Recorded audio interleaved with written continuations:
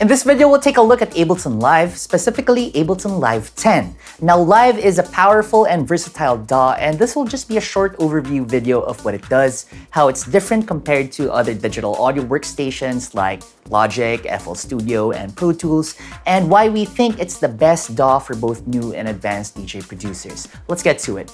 So Ableton Live is a digital audio workstation, and if you're not familiar with that, it's basically an app where you can create, record, manipulate, and mix different sounds together. Stuff like drums, vocals, synths, guitars, bass lines, pianos, you name it, and then output all of them into a single stereo audio file. And that file can then be played on any playback device like a CDJ, your DJ software, or your smartphone.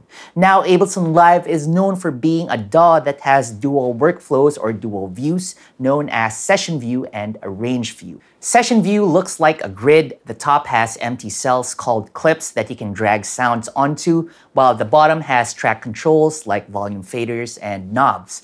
You can launch any number of clips in a row to play simultaneously in a quantized manner, and they can keep on playing in a loop until you stop them. This makes Session View really good for performing on stage because it lets you play sounds on the fly while staying in time. So it lets you improvise with little risk as far as timing goes. It's also great for sketching out musical ideas quickly because you can just drag and drop sounds and everything plays in time. Now, apart from adding sounds like loops and samples onto clip slots, you can also add in MIDI clips. Now, MIDI clips contain MIDI data. Think of them as musical instructions, stuff like what notes to play and how hard to play those notes. And they trigger those notes in a synthesizer or drum plugin that you've added in a track in Session View. What's a plugin? Well, think of a plugin as an extension to a DAW. It can be anything from an effect, like an EQ, or an instrument like a piano, a synth, a drum machine, or a sampler. This is another reason why Session View is great for both live performances and sketching out ideas, because that means that you can create your own melodies, your own chords, bass lines, and even your own drum patterns using MIDI clips together with soft synths or drum plugins. Now, Arrangement View is the second workflow, and this is the more traditional interface. It's got a timeline that goes from left to right, and you place your audio and MIDI clips into your tracks. This is more for arranging your tunes since you're now able to place them within a definite time frame. And this is also commonly used in studio situations where you're recording or tracking in studio engineer parlance, instruments, musicians, and outboard MIDI gear. So this is the kind of workflow you'll find in other DAWs, including Pro Tools, Logic, Studio One, and Cubase. Now, Ableton Live comes with its own software instruments that let you create sounds, play melodies, and program drums. And these include the Drum Rack, which is an instrument that lets you add drum sounds and trigger them, Simpler, which is a sampler that lets you tweak, repitch, and manipulate a piece of audio, and Impulse, which is a drum sampler, but with extensive modulation options. It's got filters and a bunch of other controls.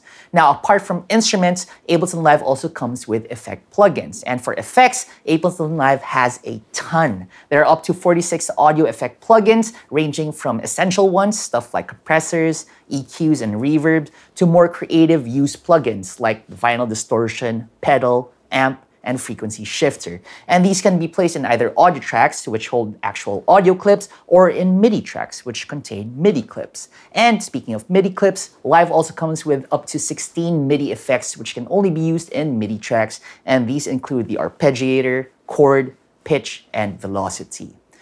So Ableton Live can also be used with just about any MIDI controller out there thanks to its MIDI Learn functionality, but there are some controllers that work with it straight out the box. Ableton's own Push 2 is a grid pad controller that's got a high-resolution OLED display and rotary encoders at the top, and other controllers from other manufacturers include Novation's Launchpad, which is also a grid, and the Akai APC40 Mark II. DAWs today are more powerful than ever, but Ableton Live sets itself apart thanks to its dual workflows and its ability to dig in deep thanks to the Max for Live platform that comes with Live Suite. Sure, it's pricey, but it really includes everything you need to make electronic dance music, whether you're going for house or techno music, hip-hop, and even experimental or ambient stuff. With features and plugins this compelling straight out the box, Ableton Live is one of the best DAWs for DJ producers for music making and is one of the most intuitive apps for live dance music performances. It's a platform that's really worth investing time and effort into, not only because it just lets you do so much, but also because its constant development means that you're likely to use it for a very, very long time without it missing a beat as far as cutting-edge features go. So that's it for our look at Ableton Live 10. I've got the full review over at the Digital DJ Tips site. The link is in the description box below. Hit the thumbs up button and don't forget to like, share, and subscribe. Now get good, get out there, and make the moments.